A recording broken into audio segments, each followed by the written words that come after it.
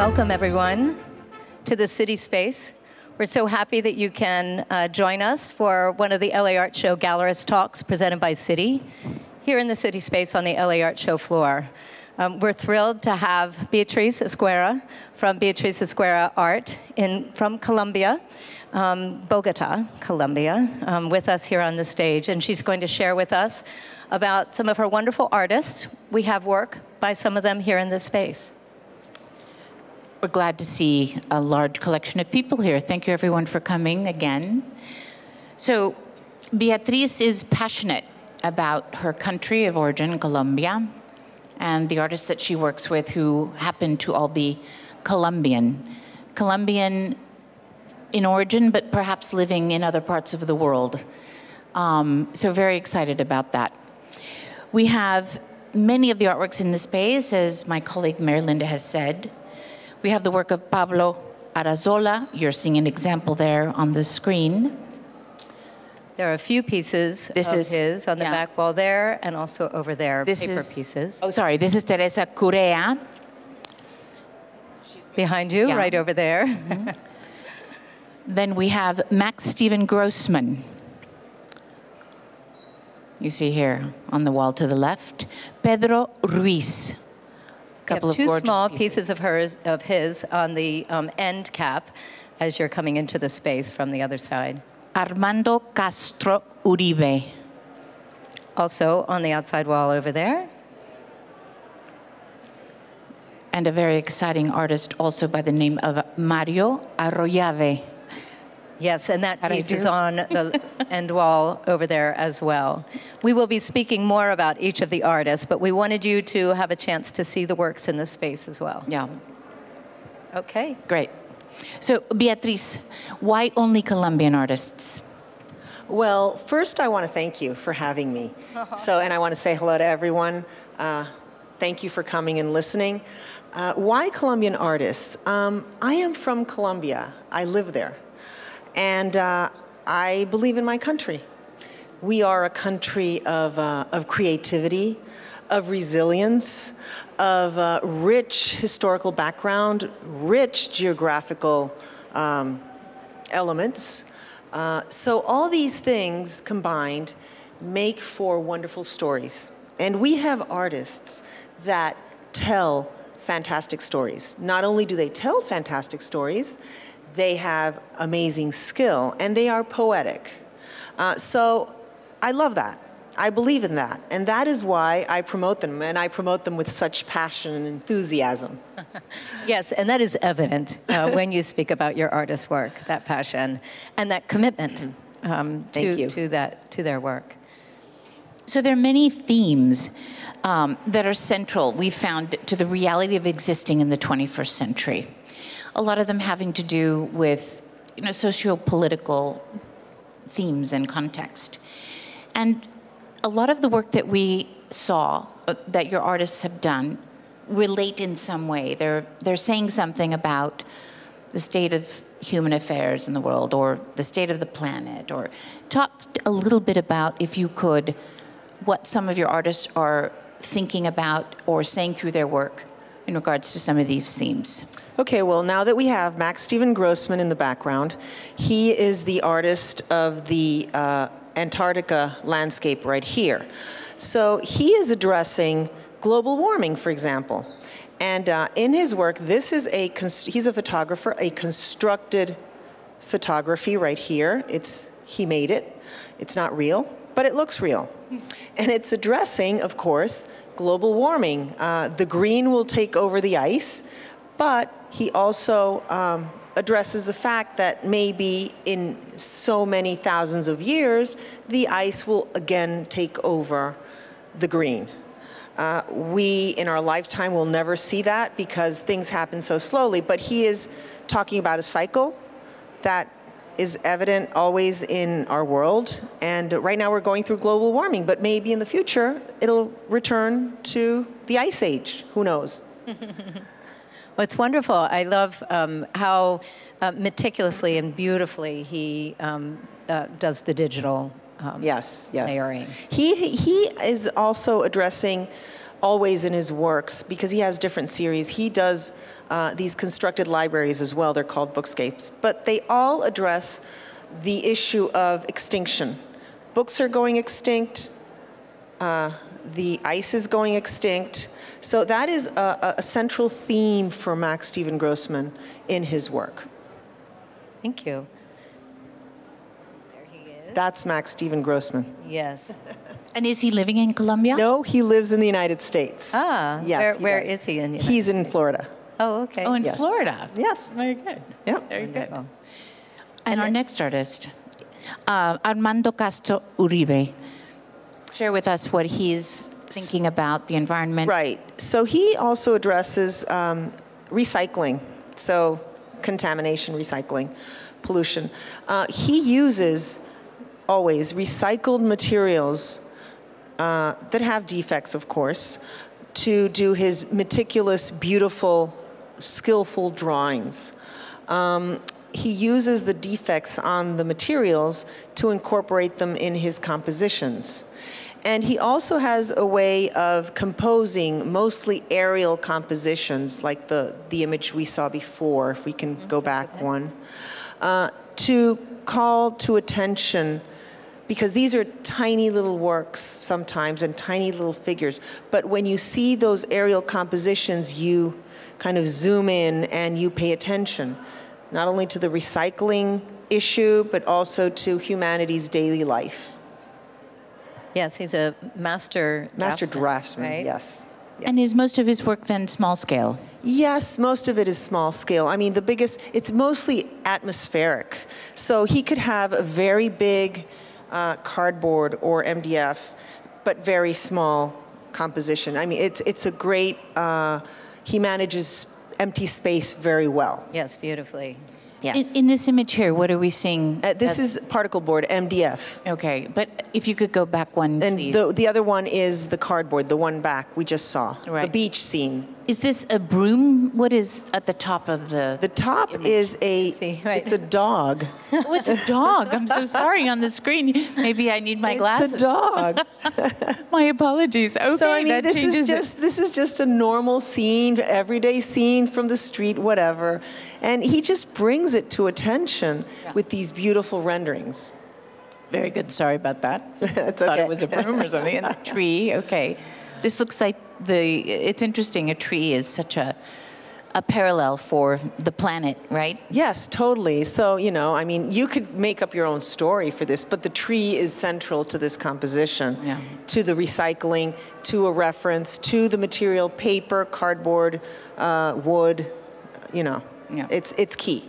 Yeah, very good. Very good. And then we have Pedro Ruiz. Ruiz. Well, Yes, exciting work. yes, Pedro Ruiz is one of Colombia's most important artists today. He has, his work addresses social and political issues that affect not only Colombia, but worldwide, and I will discuss a little bit more of that.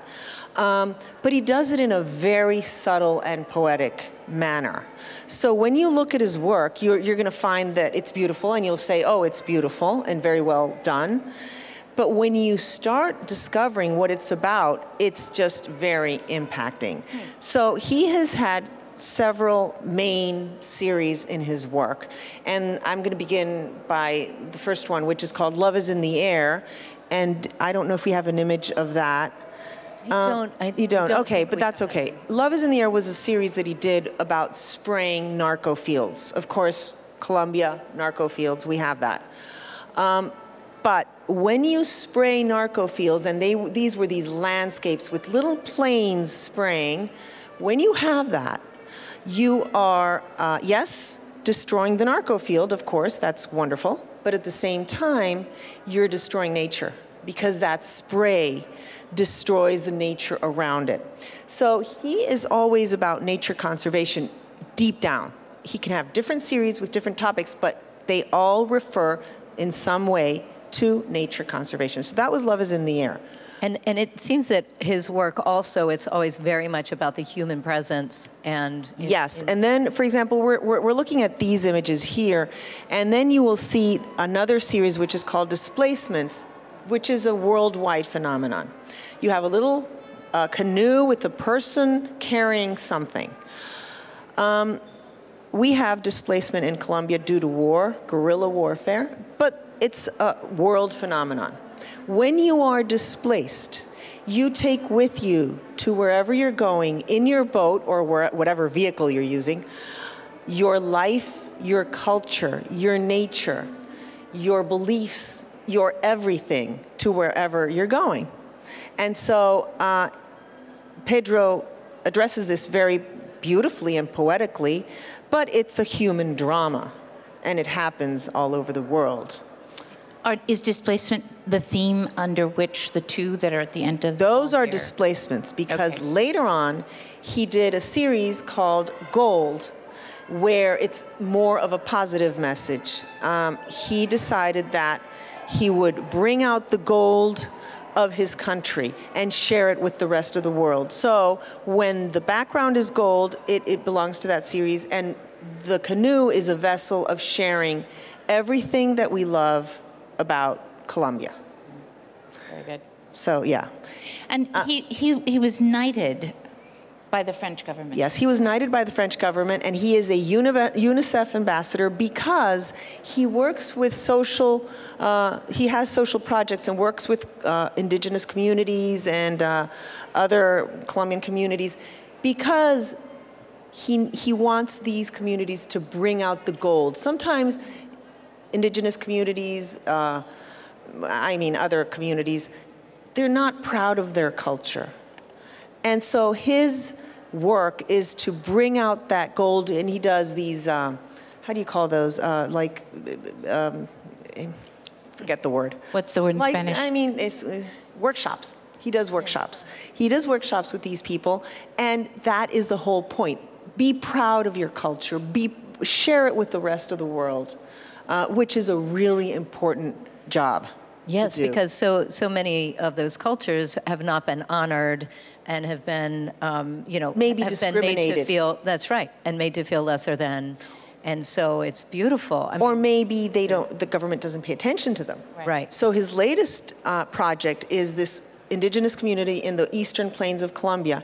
They are nomads, and it's 10 communities living in a very small area of land, and they used to have thousands of hectares of land, and they used to be nomads is because if you tire the land when you're working it, then it doesn't. It doesn't produce. It doesn't become fertile. The fertility is removed. Thank you, Cello. So he's working with these communities to empower them and teach them how to communicate with the government so that they can work to get their land back. Get a voice back. Yes, and get their voice back. So, and bring out the best that they have to get their land back. Well, and the thing is we are deprived not having what they have to share. And so, exactly. They also have communities around the world. They also have ancient knowledge of so many things, plants, herbs, medicine, that it's being lost because they're going extinct. Right.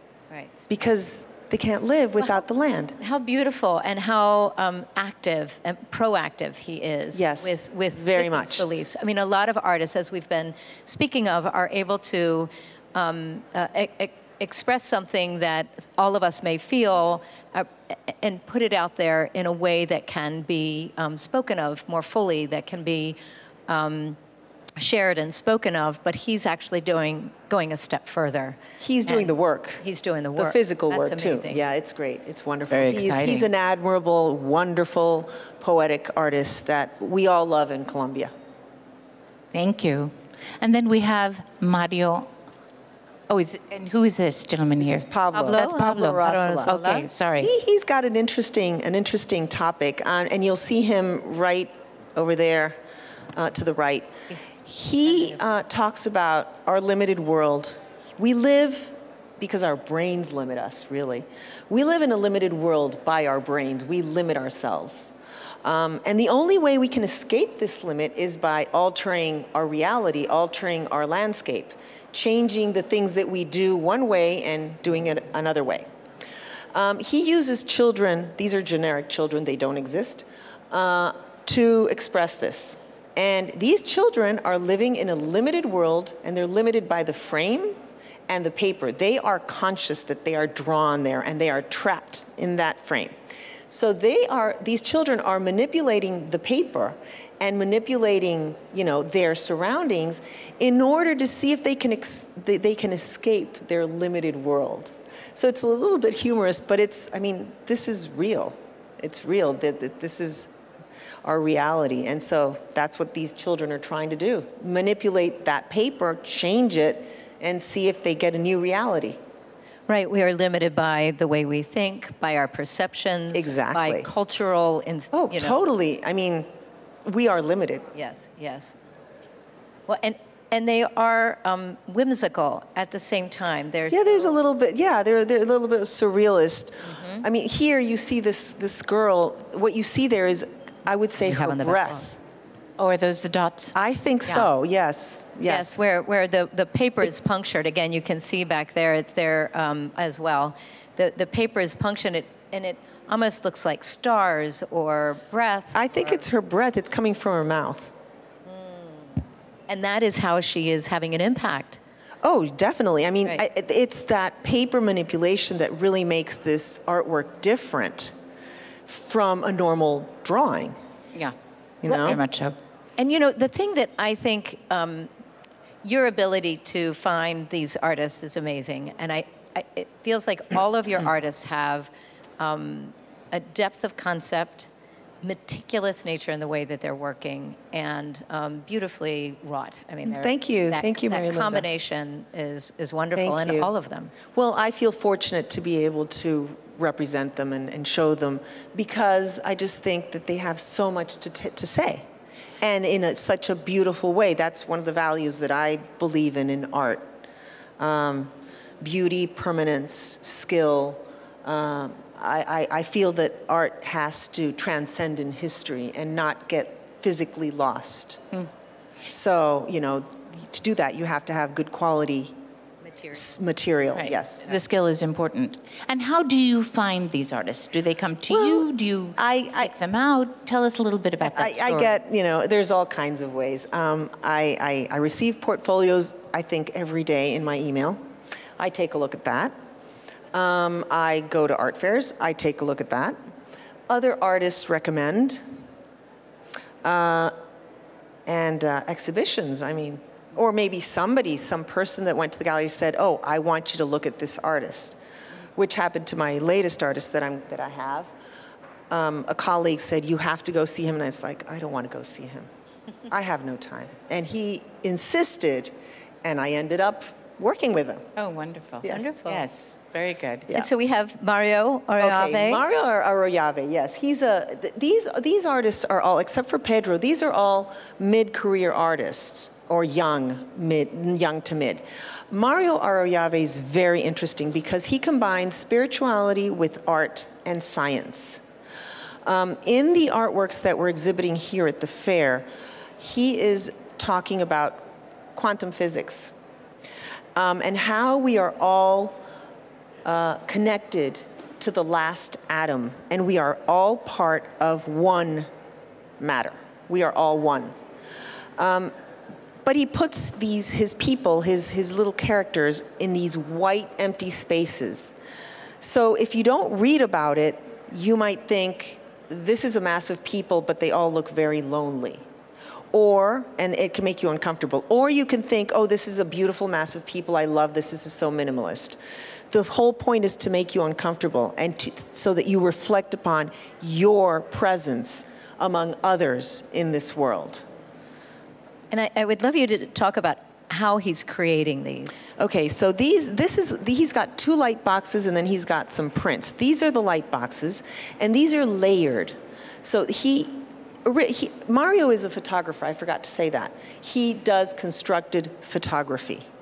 And so these are photographs that he's taken, and he's taken each little character, and he has placed them in a light box, and they're layered, so you get perspective, so it has depth. Right there, you see there's layers in the light box. Right, and when you're saying they're layered, so they are on a translucent They're printed on this transparent paper and then set on plexiglass, and then you have the different layers. Wonderful. Exactly. Yes, and that's where you get the depth. Is this? Do you have this one here in your booth? On This the one is floor? in your booth, I think. Yes. No, This no, one- this is the light box, isn't Yes, it? this is the one that's in Yes. our booth. We switched. That's why. Okay. All right. Great. Great. But Yes. these are wonderful pieces. Yes, they They're really are, and they extraordinary. do give such a sense of. I mean, it could be peaceful or it could not, Yes, depending on how you look at it. And that's his whole point. He wants you to feel kind of off Right, thrown off a little bit. a little bit. by Yes. them. Questioning yourself. Yeah, definitely. And where you are in this world, because in the end, we're all one, Yeah. according to science. That's true. Very true. Well, can you speak a little bit more about that? Because you shared that with me yesterday, and I think that's beautiful. His basis behind the work, that we are all. We are all one. I mean, he is a meditator as well. So when you're a meditator, I'm also a meditator. You reach a moment where you are one with the universe. I think that's his combination. Also with the science of it, of the quantum physics, and then expressing it through art, because I'm not going to read the quantum physics theory at all. I won't understand it. But we will get it through art. It's easier. It's more effective. We can More intuitive. experience it. Yeah, we can experience it. Exactly. Exactly. Do we have any questions for Beatriz from the audience? We'd love to entertain one or two. Where did you go to school? Your English is so perfect. Thank you. I was born here in the States by chance, not because I'm from here. I'm from Colombia. And so I learned my English when I was little. And then I went to the American school in Colombia, and then I came back for college, and my parents are kind of a little bit similar, educated. So English has always been part of my life, Thank you. which is really convenient to be able to, It's wonderful. I think speaking several languages is sort of Yes, I wish key I spoke today more. in the world. Yes. Do you have anyone else? Yes, there's a question over there. I jumped in the middle of your presentation. Where else can I see your work? Like So- back in East Coast, maybe? No, you can see my work. Well, first you can see the work over at the booth, my booth right there. It's the gray one at the corner, number one. And number two, you can see all of my work on my webpage. And I can give you a card at the booth. And then she is in Bogota, Colombia. And the name of the gallery is the Beatriz Esguerra Art. Art. BEA. That explains. Yes. Thank and so you. it's literally, as you exit the door, you'll see the gray booth. It's that one. She does have a wonderful representation of artists, doesn't she? Thank you. Yeah. Anyone else? I went to your booth. It's amazing. Who did the Volkswagens? Oh, I the love those. Volkswagens. Okay, he's a love those. Cuban Colombian artist. And you know how Cubans always displace? They're always leaving, looking for a better country, a better future, a better place to live, right? Looking for opportunity. So he did a series of Volkswagens, which are old cars like you would find in Cuba. And those Volkswagens were originally, there were like 40, and they were all exhibited in one line because they're all leaving. And they're all leaving, and they're taking with them the smells and tastes of his home country, because when you leave, like Pedro Reese, when you are displaced, you take with you your life, your smells, your tastes, your culture, your everything with you in the vessel to wherever you're going. So yes, you know who we didn't discuss? Teresa. Oh my goodness. Oh, let's go Yeah. back to Teresa. Yes. Yes, thank so you there is much. there Yes. is an artwork over there. It's all drawing and it's cut out, and her name is Teresa Correa, and what she creates are these very surrealist worlds. She is a draftswoman. She cuts out every single drawing and then assembles them into these amazing worlds. The work that we have exhibited here is really interesting because, not the one on the screen, but the one back there. this one, because she went in 2020 to do a residency in Japan. She's done it several times. And this has a very oriental touch to it.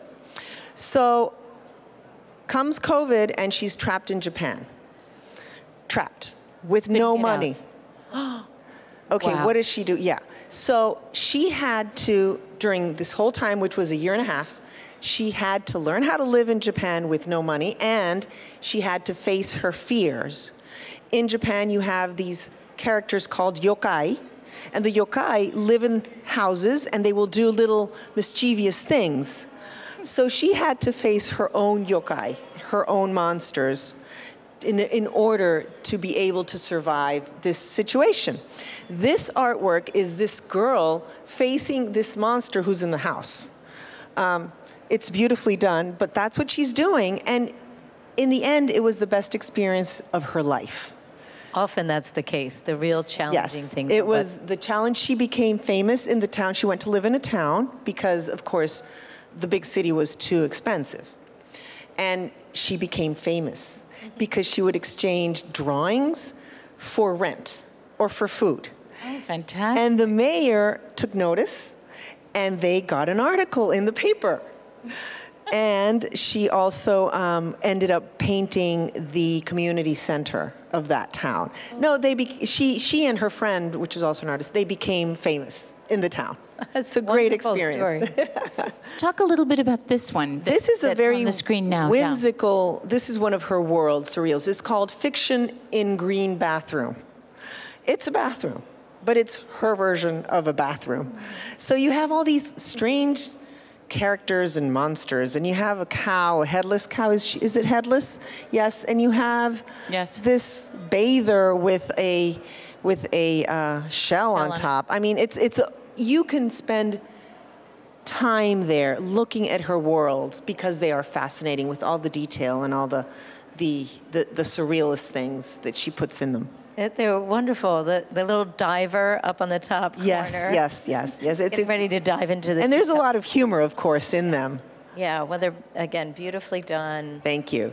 So unique. Was this also done in Japan? No, this was done before. All the Japanese series that she did always has a figure and a monster. But the monster is beautiful. I mean, the monster could be anything, and it's her creation of a monster.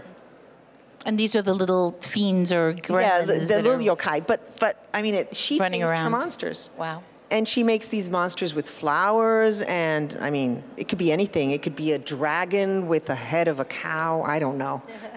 Very interesting. And she's also in Colombia now. She's also in Colombia. Is she living in Bogota? She lives in Bogota, and she works permanently. And all these artists also are wonderful people, and I love them all. Great. Because they are just smart, good, talented, wonderful artists. Yes. How exciting. You Wonderful. know, and one of the things is we've have spoken about the voice of the artist, that how artists are able to share in a way that we can sometimes access things we may not otherwise. But also, as a gallerist, you also have a voice. And clearly, with the way that you are working with the Colombian artists and bringing them to art fairs around the world, how do you tell us a little bit about how you see your place, what you're able to do, the difference you're able to make? Well, the difference I look to make, and I think the difference that all the Colombian galleries do, we're all ambassadors to our country, is to bring Colombia, to bring the good face of Colombia to the world. I mean, we've had complicated times with not such a good face.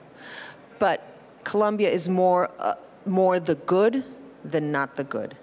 And art is one of those wonderful things that we have to show the world. Like Pedro, let's take in our vessel the gold of this country. And one of those things is art.